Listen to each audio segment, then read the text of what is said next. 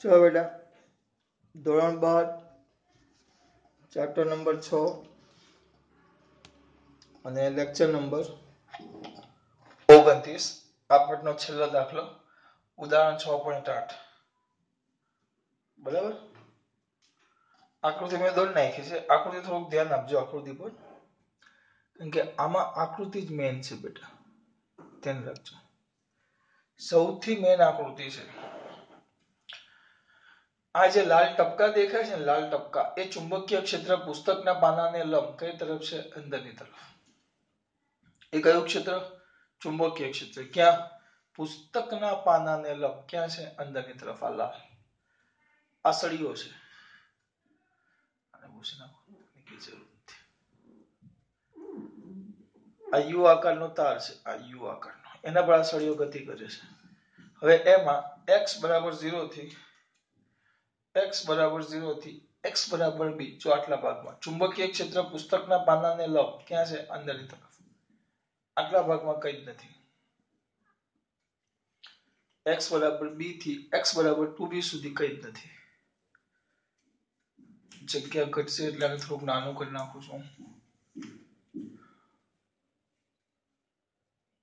x બરાબર 2b અહીંયા સુધી કંઈ જ નથી એટલે અહીંયા સુધી ચુંબકીય ક્ષેત્ર છે અહીંયા સુધી કંઈ નથી એટલે x બરાબર 0 થી b સુધી ચુંબકીય ક્ષેત્ર પુસ્તકના પાનાને લંબ અંદર તરફ છે આ જે ભાગ છે એમાં કોઈ ચુંબકીય ક્ષેત્ર જ નથી હવે મારો આ સળિયો છે જે l લંબાઈનો છે એ લોકોએ આપેલો છે મેં નથી કીધું this સળિયો is length is l આ l લંબાઈનો સળિયો છે હવે આને હું v વેગથી ગતિ કરાવું છું કેટલા વેગથી v વેગથી l લંબાઈનો સળિયો છે ને હું v વેગથી ગતિ કરાવું છું આ x બરાબર 0 થી એટલે ધીમે ધીમે x બરાબર b ત્યાંથી x બરાબર 2b પછી આ સળિયો છે આપણો x બરાબર પહેલા ક્યાંથી 0 થી ચાલુ કરવાનું 0 થી આમ લઈ જાવ 0 થી જાવ ટુક ટુક ટુક ટુક ટુક ટુક ટુક ટુક ટુક ટુક અહીંયાથી ટુક ટુક ટુક ટુક ટુક ટુક ટુક પાછો અહીંયા એટલે આખી ગતિ કરાવવાની છે 0 થી ચાલુ કરીને b b થી ચાલુ કરીને 2b 2b થી ચાલુ કરીને પાછું એટલે આમ તે દરમિયાન એમાં ઘણી બધી રાશિઓ બદલાય પણ પહેલા આની અંદર કેટલીક વસ્તુ શોધવાની કીધી છે એક તો ઉત્પન્ન થતું ફ્લક્સ બરાબર હવે આમાં અલગ અલગ કિંમત આવે આ x બરાબર 0 તો અહીંયા x બરાબર b તો આટલા ભાગમાં ચુંબકીય ક્ષેત્ર છે આટલા ભાગમાં નથી તો પહેલા આપણે એક કામ કરીએ ધીમે ધીમે લખતો જાઉં હું અત્યારે વાત કરું છું x બરાબર 0 એટલે અત્યારે જે હું વાત કરું છું હું અલગ વાત કરું છું લોકો બધી ભેગી વાત કરી નાખી છે x ક્યાં છે 0 થી b ની વચ્ચે હોય ત્યારે x ક્યાં હોય 0 થી b ની વચ્ચે હોય ત્યારે અલગ અલગ વસ્તુ ફ્લક્સ y તો શેમાં બેટા ઉદ્ભવતું પ્રેરિત EMF એપ્સિલોન હું એક જ વાર લખું છું સોરી EMF નો આ પહેલા કોની સાથે આજે જો હવે અહીંયા હોય આમ જેમ જેમ જતું જશે પહેલા અહીંયા રાખો તમે તો આટલા ભાગમાં ફ્લક્સ સંકળાય પછી આટલા ભાગમાં ફ્લક્સ સંકળાય પછી આટલા ભાગમાં ફ્લક્સ સંકળાય તો x બરાબર 0 થી b સુધી ક્યાંથી 0 થી b સુધી ફ્લક્સ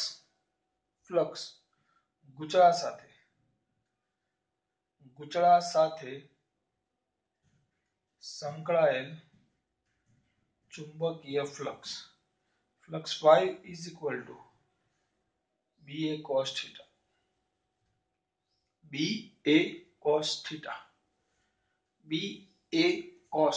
ધ્યાન રાખજો flux y is equal to ba cos theta હવે અહીંયા ધ્યાન આપજો તો a theta આ 5 થઈ ગયું ba cos theta હવે અહીંયા ધ્યાન આપો b પુસ્તકના પાનાને લંબ અંદર તરફ સોરી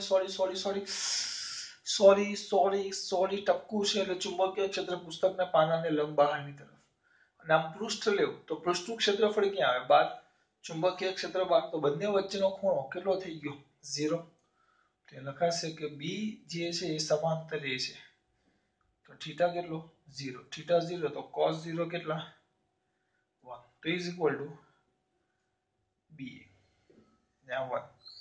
પણ a b તો અચળ છે, એ લોકોએ આપેલું છે b અચળ છે, પણ ક્યાં સુધી છે 0 થી b સુધી છે, આટલા ભાગમાં જ b છે. અને એક ક્ષેત્રફળ તો લંબાઈ ગુણ્યા પહોળાઈ, તો લંબાઈ કેટલી છે x અને પહોળાઈ આપણે લખીએ છીએ આમ, તો flux 5 is equal to b lx. x અચળ નથી, x અહીંયા હશે ત્યારે x0, પણ ધીમે ધીમે ધીમે x બદલાતો જશે, એટલે જેમ x બદલાય એમ ફ્લક્સ બદલાતો જાય. એટલે પહેલું સૂત્ર આવ્યું આપણું ફ્લક્સનું 5. આ સમીકરણ નંબર 1. ગુચળા સાથે સંકળાયેલું ચુંબકીય ફ્લક્સ 5. ગુચળા સાથે સંકળાયેલું ચુંબકીય ફ્લક્સ 5. પછી બીજું, ગુચળામાં આમાં ખબર પડી, હું આખું એક સાથે નથી લેતો, ચોપડી કરતા અલગ રીતે કરાવું છું મારા દીકરાઓ, કમ્પ્લીટ દેખાય છે. આમાં ખબર પડી 5 ba cos θ, b તો b જ છે. a હા, આપણે આટલા ભાગમાં લેશું કારણ કે આટલા ભાગમાં b છે, પછીના બધા ભાગમાં તો b આવશે જ નહીં, એટલે 0 0 0 0 0. અને પછી પહેલા ગુચળામાં પ્રેરિત EMF, હા, તો કહેવાય એપ્સિલોન પ્રેરિત EMF epsilon is equal to minus d5 by dt is equal to minus d by dt. આ છે blx, તો is equal to minus b અને l અચળ dx by dt. તો dx by dt અંતર સાથે સમય સાથે અંતરમાં થતો ફેરફાર અને વેગ કહેવાય, તો minus b l v IMF. બહુ સિમ્પલ છે આ બધું. સમીકરણ નંબર 2 આવ્યું. ગુચળામાં પ્રેરિત EMF, ગુચળામાં પ્રેરિત EMF. પછી પ્રવાહ. આ જે સળિયો છે આ PQ, આનું નામ PQ આપ્યું છે. આ જે PQ સળિયો છે બરાબર, એની જે લંબાઈ, એનો જે અવરોધ છે ને R છે PQ સળિયાનો.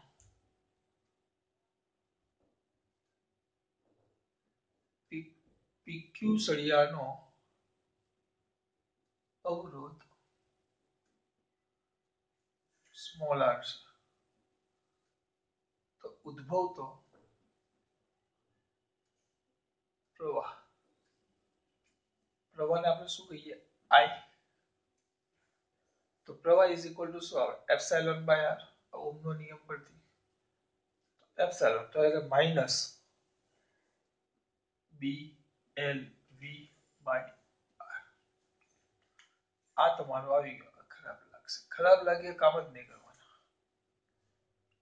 તો I is equal to therefore I is equal to minus b l v by r. આ થઈ ગયું તમારું સમીકરણ નંબર 3. પ્રવાહ આવ્યો, એ તો બહુ બધું શોધવાનું છે. ફ્લક્સ, પ્રેરિત EMF, પ્રવાહ, લાગતું બળ. ઉદ્ભવતો પ્રવાહ લઈ, પણ ખાલી શબ્દ રહી ગયો સળિયામાં.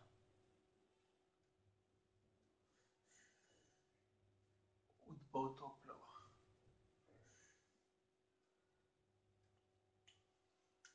જો શું કર્યું, શાંતિથી, આમાં ઉતાવળ ને, બહુ મસ્ત દાખલો છે.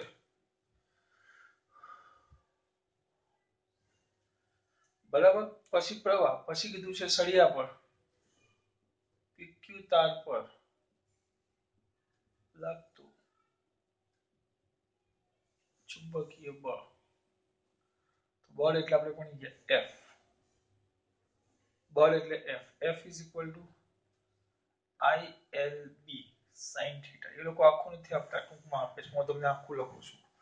ILB sin theta. I એટલે I minus BLV by R into B into LB ગુણ્યા sin theta. થીટા થીટા એટલે પ્રવાહખંડ L અને B વચ્ચેનો ખૂણો, પ્રવાહખંડ IB આમ કે આ ગમે ત્યાં લ્યો, B આમ છે તો બંને વચ્ચેનો ખૂણો કેટલો થાય 90, sin 90 કેટલા થઈ જાય 0, જાતે લખી નાખું છે sin 90 1, sin 90 આવે કારણ કે આ બંને એકબીજાને લંબ. પ્રવાહખંડ I ખરેખર સૂત્ર આવે vector F I vector L cross B, તો આમ છે કે આમ લ્યો પ્રવાહ જ્યાં ઉત્પન્ન થાય, દિશા પૂછી નથી એટલે ધ્યાન નથી આપતા આપણે, આમ લ્યો કે આમ લ્યો, આમ આવ્યો તો ખંડ આમ થયો, ચુંબકીય ક્ષેત્ર બી પુસ્તકના પાનાની લંબ બહાર તરફ, તો બંને 90 થયા, sin 90 લંબ થયા એટલે તો અહીંયા સૂત્ર આવશે minus b l square b square l square v by r, બળ F કઈ નથી કરતો, ધીમે ધીમે સૂત્રના અંદર કિંમતો મૂકતો જાઉં છું, એક સૂત્ર આવડવા જોઈએ. સર તમે જે છેલ્લે વસ્તુ બોલ્યા ને જે મારા માટે અઘરું છે, ચોથું પછી હવે તારમાં તાર પર લાગતું ચુંબકીય બળ આવી ગયું, બળ પછી ખાલી એક મિનિટ શું શોધવાનું કીધું છે, પાવર ને, હા જૂલ ઉષ્મા સ્વરૂપે પાવર, ચલો જૂલ ઉષ્માનો વ્યય, તો power P is equal to the I square R, I square એટલે માઈનસ છે પણ એનો વર્ગ છે, જો I એટલે માઈનસ BLV બાય R એનો વર્ગ છે એટલે સૂત્ર શું આવશે આપણું B square L square V by, જો ડાયરેક્ટ લખો નથી લખતો આટલામાં કઈ નથી લખ્યું, R સ્ક્વેર ગુણ્યા R, તો પાવર P બરાબર B square L square V by R, આ પાવર P વાર્તા પૂરી. આ તમારું થઈ ગયું ક્વેશ્ચન નંબર 5.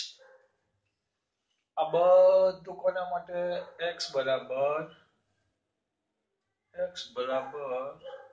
0 અને b ની વચ્ચે, આ ધ્યાન રાખજો, આ બધું આના માટે છે.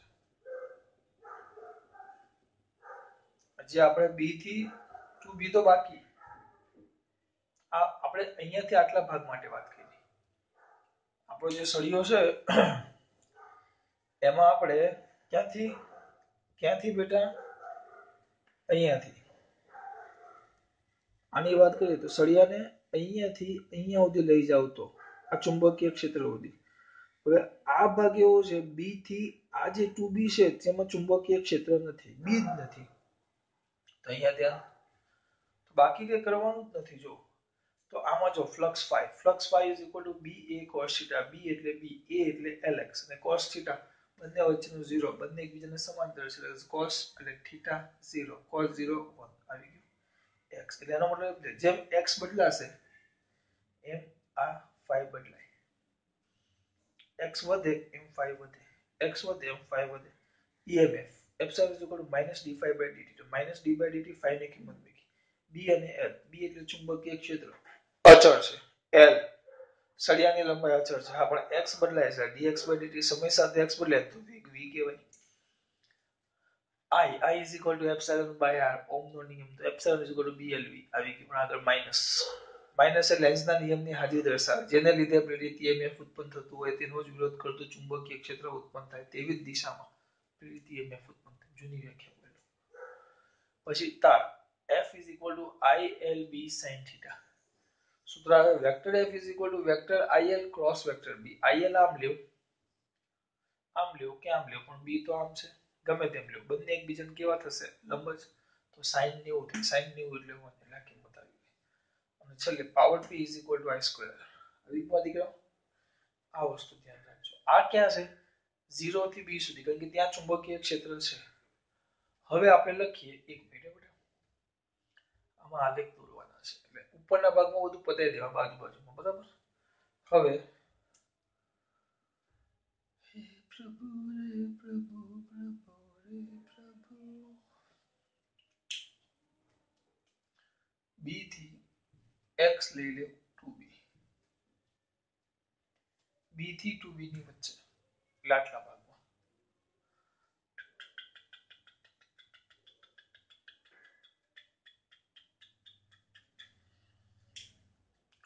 તો એ ભાગનો વિચાર કરો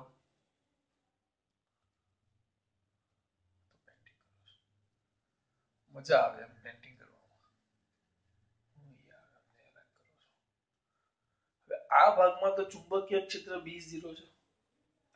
તો પેલા ફ્લક્સ શોધો. તો ફ્લક્સ 5 B0, અહીંયા B0 જો, तो फ्लक्स 0, અહીંયા પણ B આવે, तो EMF 0, यहाँ पर B आवे, तो I0 यहाँ पर भी B आता है, तो बल F पे कुछ लगेगा ही नहीं, और पावर नहीं है, कुछ बल नहीं लगता, कुछ EMF नहीं, कुछ प्रवाह नहीं, कुछ फ्लक्स नहीं, तो पावर व्यय પણ कितना होगा? 0. ટૂંકમાં આ ભાગમાં ચુંબકીય ક્ષેત્ર જ નથી, બધામાં B B B B B, ચિલ્લો ચિલ્લો ચિલ્લો ચિલ્લો. અહીંયા લખાશે કે વિસ્તારમાં ચુંબકીય ક્ષેત્ર B બરાબર 0 હોવાથી ફ્લક્સ 5, પ્રેરિત EMF એપ્સિલોન, પ્રવાહ I, બળ F અને પાવર P બધું જ શૂન્ય થાય. કારણ કે બધામાં જો ફ્લક્સમાં પણ B છે, આમાં પણ B છે, પ્રવાહમાં પણ B છે, F માં પણ B છે ને P માં પણ B છે, પાવરમાં પણ B છે ને બધે જ B મૂકો. B કેટલો છે? 0. કારણ કે in this area there is the value of the magnetic field B is equal to 0. Therefore we must be saying that the flux 5, flux 5, with EMF, current, force and power is also 0, because in the all equation we can easily see that every equation requires magnetic field B. Every equation. ટૂંકમાં બધા સમીકરણમાં B છે જો, અને B ની કિંમત કેટલી છે? 0 છે. એટલે કેટલું થાય? 0 થાય. બહુ મસ્ત વસ્તુ છે, આમાં જરાક પણ ગોખવા નથી. હા હા.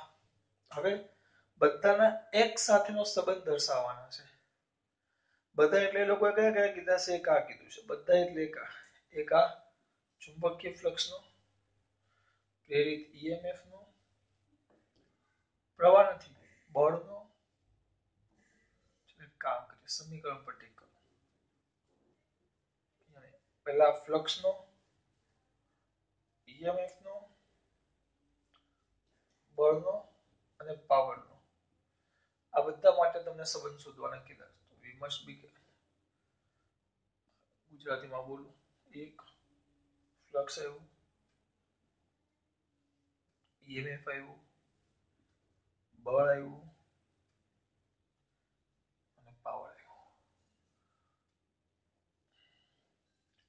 x બરાબર 0, b to b,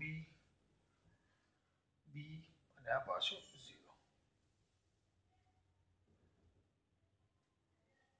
બરાબર? આ x અક્ષ ત્યાં લખી જ નાખો. x બરાબર 0, x બરાબર b, x બરાબર 2b, પાછું x બરાબર b અને પછી x બરાબર 0. એટલે ખબર પડી? આ ગતિ આમ થાય છે, આમ. એટલે આમ છે જો, આમ અહીંયા સળિયો પહેલા અહીંયા છે, પહેલા સળિયો અહીંયા છે, x બરાબર 0, ત્યાંથી 0 થી વધે ક્યાં સુધી? b, b પછી 2b એટલે અહીંયા હોય જા x, ત્યાંથી પછી પાછો b અને b થી પછી 0. બરાબર? અને આ પહેલું છે ફ્લક્સ 5 માટે છે, 5 ચુંબકીય ફ્લક્સ.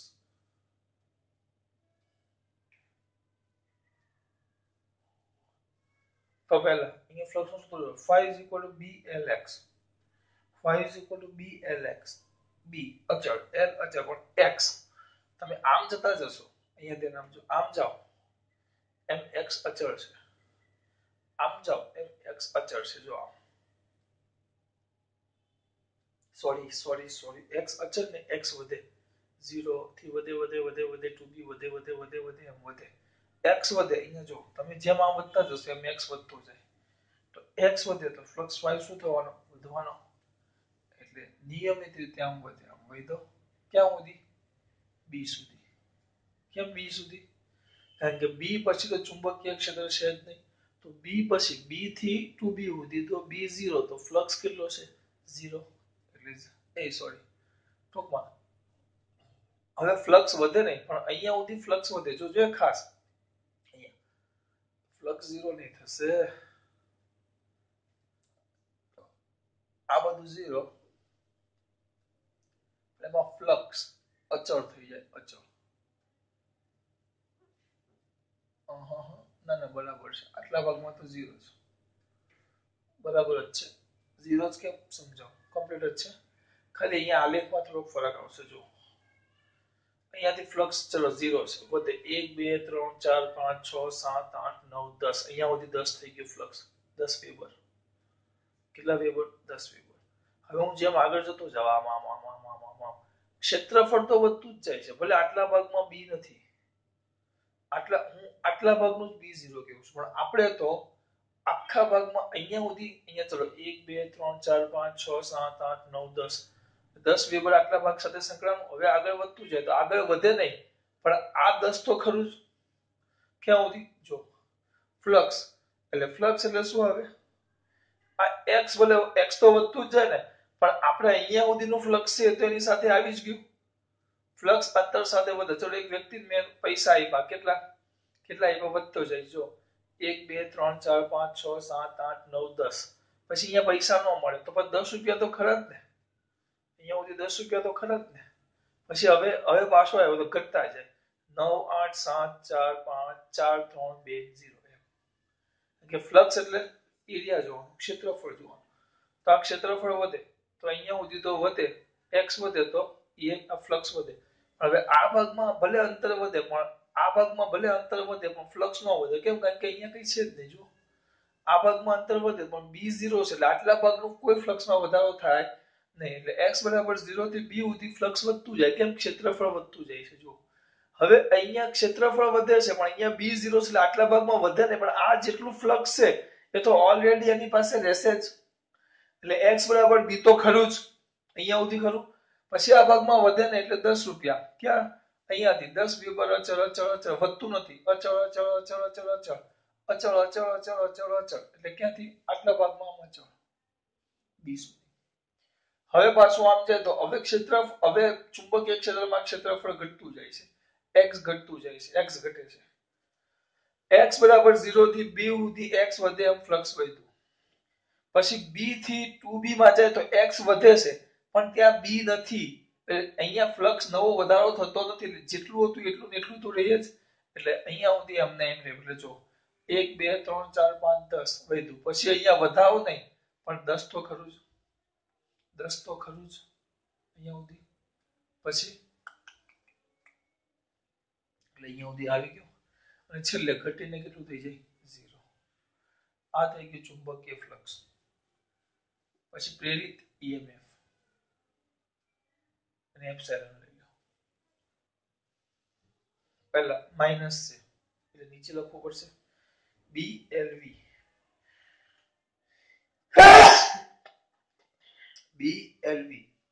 અને વેગ સાથે લેવા દેવા અંતર સાથે નહીં BLV અને વેગ સાથે લેવા દેવા B આ ભાગનું B અચળ L આ ભાગનું L x બરાબર 0 થી b સુધી આટલા ભાગમાં b અચળ l અચળ અને આટલા ભાગમાં અચળ વેગ v થી જ ગતિ કરે એટલે પ્રેરિત EMF આમ અચળ આ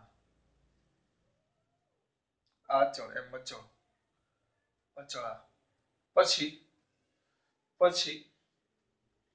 પછી આગળ જાઓ તો આ ભાગમાં b જ નથી આમાં તો l ને v અચળ છે જો L પણ અચળ ને વેગ પણ અચળ સળિયાનો વેગ પણ અચળ ને સળિયાનો L પણ અચળ સળિયાનો વેગ પણ અચળ ને સળિયાનો L પણ અચળ સળિયાનો વેગ પણ અચળ ને સળિયાનો L પણ અચળ એક જ મિનિટ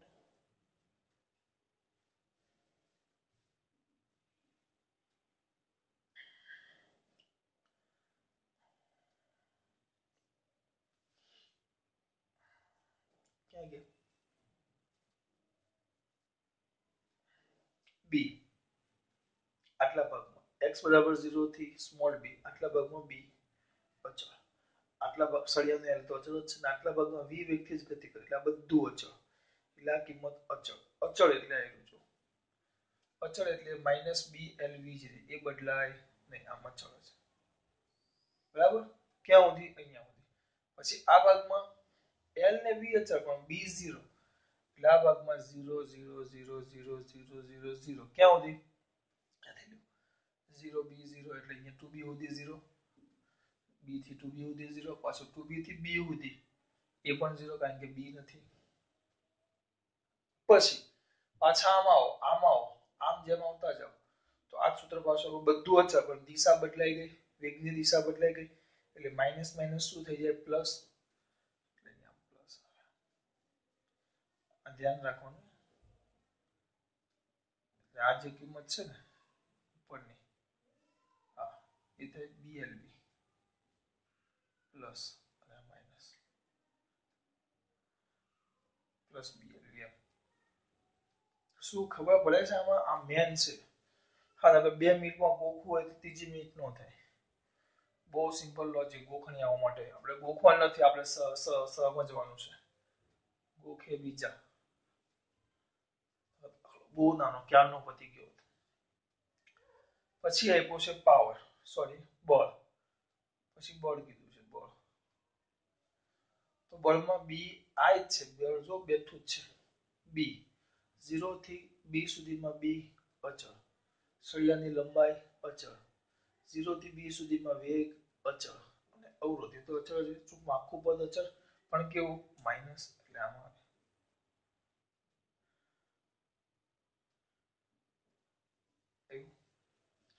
પછી B થી 2B, B થી 2B તો આમાં કેપિટલ B ચુંબકીય ક્ષેત્ર 0, એટલે આખું પદ 0. B થી 2B 0. પછી 2B થી B એમાં પણ ચુંબકીય ક્ષેત્ર B 0, એટલે 0.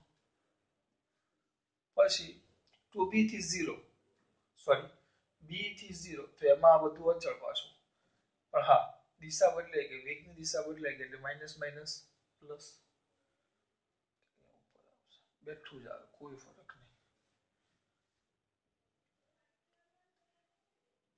એટલે આ જે કિંમત છે એ આવી છે minus b² l² v by r. અને ઉપરનો ભાગ લેવો આમ તો એ થાય plus b² l² v by r. બળ. છેલ્લું છે power. b² l² v by r એટલે જ આવી ગયું. b 0 થી 2b માં b અચળ, l અચળ, v અચળ, r અચળ પણ પ્લસ આવશે કારણ કે આનો વર્ગ હતો i² r. એટલે અહીંયા સૂત્રમાં પ્લસ છે એટલે આમ ઉપર આવે. બધું અચળ એટલે પહેલા b સુધી બધું અચળ, બરાબર. પછી b થી 2b માં ચુંબકીય ક્ષેત્ર b 0, એટલે આ 0, આ પણ 0. b થી 2b 0, 2b થી b 0, પાછું અચળ પણ દિશા બદલાઈ ગઈ એટલે માઈનસ.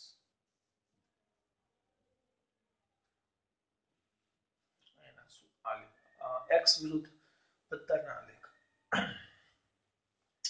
બહુ મસ્ત વસ્તુ છે બેટા. મસ્ત નહીં, બહુ જ મસ્ત. જો પેલા આકૃતિ આપેલી છે અહીંયાથી ધ્યાન આપી. પહેલા આકૃતિ તમને આપી છે એટલે શાંતિથી આકૃતિ હું ધ્યાન આપો. પુસ્તકના પાનાને લંબ બહારની તરફ ચુંબકીય ક્ષેત્ર છે. અહીંયા ચુંબકીય ક્ષેત્ર છે x બરાબર 0 થી b સુધી ચુંબકીય ક્ષેત્ર છે એટલે આપણે એની વાત કરી. ફ્લક્સ y શું આવે? b a cos θ, b a lx cos θ cos 0 એટલે 1 આવી ગયું. તેથી એપ્સિલોન d∅dt માઈનસ d∅dt તો માઈનસ 5 એટલે b lx b l અચળ dx/dt વેગ v આવી ગયો. પ્રવાહ I epsilon by r, epsilon by minus BLV by r. બળ F ILB sin θ. પણ ILB પ્રવાહ ખંડાંક અને ચુંબકીય ક્ષેત્ર બંને એકબીજાને કેવા? લંબ. sin 90 કેટલા થઈ જાય? sin θ sin 90 1 એટલે ILB I એટલે આયલું BLV by r minus ILB એટલે b² l² v by r. આવી ગયા? આવી ગયું. આના સૂત્ર અહીંયાથી આટલા સુધીના. અને આમાં વાત કરો b થી twice b તો b થી twice b માં ચુંબકીય ક્ષેત્ર b0 એટલે એમાં ફ્લક્સ, EMF, પ્રવાહ, F, P બધું શૂન્ય. આટલા ભાગમાં શૂન્ય. હવે જો સિમ્પલ પહેલા એક કામ કરો, આ ફ્લક્સ ને 2 મિનિટ ભૂલી જાઓ. ફ્લક્સ વાળું તમને બધું ગૂંચવું હશે એટલે ફ્લક્સ ને 2 મિનિટ ભૂલી જાઓ. ફરીથી એને ફેરવો એપ્સિલોન. ચલો તો પહેલા 0 થી b માં b અચળ, l અચળ ને v અચળ. તો આટલા ભાગમાં અચળ તો હા પણ માઈનસ તો અચળ જો એપ્સિલોન અચળ. પછી આ ભાગમાં b0 b થી ટ્વાઇસ b થી b માં b0 તો એપ્સિલોન 0 0 0 આવી ગઈ અહીંયા સુધી. પછી વેગની દિશા બદલાઈ ગઈ એટલે અહીંયા જો નીચે માઈનસ હોય તો અહીંયા ઉપર કેવું થઈ જાય પ્લસ. તો બધામાં એ જ છે જો. હા પણ આમાં માઈનસ છે એટલે પહેલા માઈનસ પછી દિશા બદલાય એટલે પ્લસ. આમાં પ્લસ છે એટલે પહેલા પ્લસ અને પછી દિશા બદલાય એટલે માઈનસ. આ ત્રણ તો આવડી ગયા. હવે આ જોઈએ ચુંબકીય ફ્લક્સ. Flux BLX flux. તો અહીંયા સુધી ફ્લક્સ 0. હવે આમ જેમ વધે એમ આમ. તમે આમ જેમ આગળ જતા જાઓ આમ આગળ જતા જાઓ જતા ગયા અહીંયા સુધી આમ જેમ x વધે એમ જો આટલો ભાગનું ક્ષેત્રફળ વધતું જાય વધતું ગયું એટલે ફ્લક્સ વધતું જાય. ફ્લક્સ વધતું જાય બરાબર. હવે આ ક્ષેત્રફળ તો કન્ટિન્યુ વધતું જ જાય જો. પણ હવે આ ભાગમાં b નથી એટલે આપણું ફ્લક્સ કેટલા ભાગમાં સંકળાયેલું છે આટલા ભાગમાં એટલે અહીંયાથી જો અહીંયાથી ફ્લક્સ અહીંયા સુધી ફ્લક્સ વધતું જાય. પછી ભલે આમ ક્ષેત્ર વધે પણ આટલા ભાગમાં b નથી એટલે ફ્લક્સ તો અહીંયા સુધી જ વધ્યું. એટલે ફ્લક્સ પછી અચળ જો અહીંયા વધતું ગયું 1 2 3 4 5 6 7 8 9 10. પછી આમ વધે પણ ફ્લક્સ નો વધે કારણ કે આ ભાગમાં b નથી એટલે 10 10 10 10 10 10 10 10 10 10 10 10 10 10 10 10 10 10 10. પછી હવે પાછું ક્ષેત્રફળ ઘટે એટલે ફ્લક્સ ઘટે ઘટે ઘટે ઘટે ઘટે ઘટે 0 ઘટે ઘટે ઘટે ઘટે ઘટે ઘટે ઘટે 0.